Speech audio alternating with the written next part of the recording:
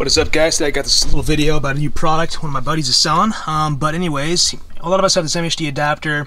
Very useful for like flashing your car wirelessly, or having data logs show on our phones, or if you have an Android unit like I do, you can see your data over there. But my only problem with this thing has been that it's kind of like been sticking out, and I would love to put my OBD cover back on here to just kind of make it a little bit more, I don't know, hidden and kind of away, a little bit more stealth. So my buddy actually made a new cover for this MHD adapter. He 3D printed it himself, and he's actually going to sell them now. So you can sell them in any color basically you want, but I ordered one that is the same color as the MHD adapter. If you ever take a closer look at your actual MHD adapter, you can actually kind of see that the circuit board is pretty shallow in this actually pretty massive housing. So my buddy made this one over here. His Instagram is @N5X, kind of funny. But this is the thickness of his new sort of cap for the circuit board. Here's a good side-by-side view. This also works for the Thor adapters if you have one of those as well. But probably most of you guys are going to have this MHD adapter right here, which this works perfectly with. We can put the OBD cover back on. You won't even see this anymore. And I like this translucent orange finish because you can still see the lights of the adapter to make sure it's still working. To take your original adapter apart, you want to stick a little pick tool in the top of the adapter, the bottom. Doesn't really matter which side. If it would focus, it'd be great.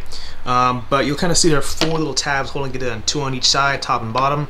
Once you get those 2 out, it kind of just pops out like so. On this new cap, you'll see that one side is completely flat, one long side is completely flat like this. Has a little notch in it, and the other side has kind of a slope to it. So you're going to want to put the new, or rather the existing MHD adapter or Thor, whichever one you have, with the smaller end of the OBD port facing the sloped side. As you can see, there's kind of a notch over here, so that kind of makes sense. Alright, so you've got it all set up, ready to go back in the car. Just want to reiterate, so the bottom of the OBD port, or the longer side, is on the same side as the notch or the cutout or the flat side of the 3D printed cap. Alright, now this is just going like so. And as you can see with the nice translucent cover, you can see I still have the LEDs visible. I'm not sure if all the colors are like that, but I know this translucent orange one that matches the original MHD sort of casing does show the LEDs through. Now there's just one step left to do, which is take your OBD cap right over here. It's the original one that came with my car. And then you want to go ahead and fold in these 2 little tabs down here. So the ones on the curve itself, they don't provide any structural support at all. They're just kind of there, I guess, as placeholders, but I'm going to be bending them over, and they just kind of break.